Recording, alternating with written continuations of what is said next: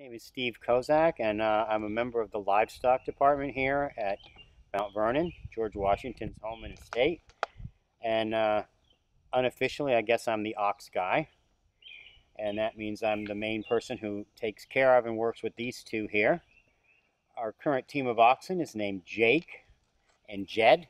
Jake and Jed here, we commonly refer to now as Red Devon, or American Milking Devon is kind of the official name of the breed today. But in Washington's time, he really only ever wrote that he had red cows.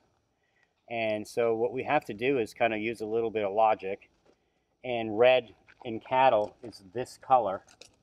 And then the Devon part, well, only comes in is because the ports in England that they were shipping cattle to the colonies were mainly in the area of Devonshire, England, which is sort of like a county in England. Jake and Jed are pretty lucky here today on the farm.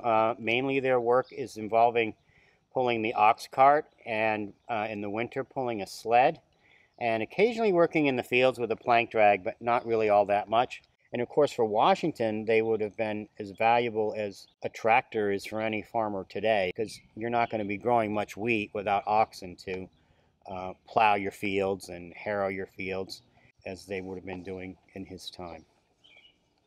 So Jake and Jed here are already 9 years old, so it's pretty sure bet in Washington's time that they wouldn't even be around working anymore. He didn't want the oxen to work beyond the 8 years of age because he wanted to sell them at market. And animals like this, you're going to be getting leather from their skin. Horns were used to make things like spoons, combs for women's hair, buttons.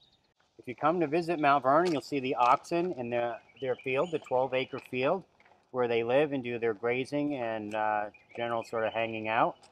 And once or twice a week, we try to have the oxen out for an interpretation where they go down to the farm and do demonstrations, mainly pulling the cart or the sled or something like that. Or sometimes if it's super busy, they're literally just in the yoke and just sort of walking around doing demonstrations and showing them how they do the commands G and haw and come up and whoa and things like that.